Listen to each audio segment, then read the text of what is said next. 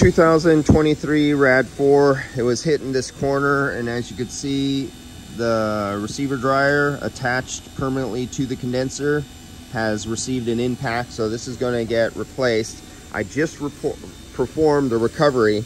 I'm about to back flush the system with nitrogen, purge it with nitrogen because it's under a vacuum right now. And you do not want to open up the system to the atmosphere when it's under vacuum, especially when you have an electric compressor, POE oil. That is the last oil in the world you ever want to expose to the moist atmosphere. So here we are under a vacuum. So let me kill the vacuum there. The vacuum is off. I'm gonna close the high side. I'm hooked up to the dry nitrogen. I'm gonna open up the high side, close the low side, open up the high side, and just give it a little squirt of nitrogen through the high so it flushes through the entire system.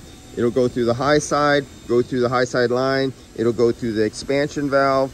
That dry nitrogen will push along and sweep through the evaporator. Then it'll come out the suction line and then to there. So let's give that a little squirt. See, we're under a micron right now.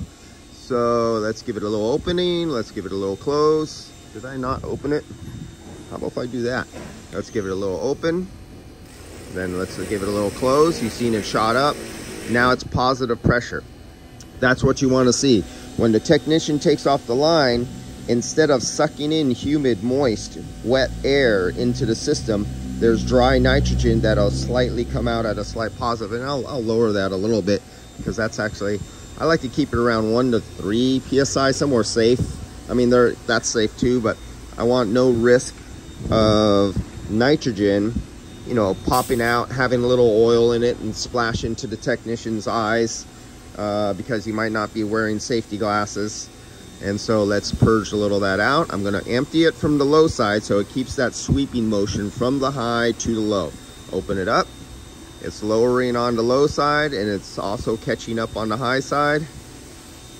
There we go. And we're 0. And you could be a little positive. But as long as you're not negative and you have dry nitrogen in the system, you don't have air in the system. All right, guys, I'll see you later.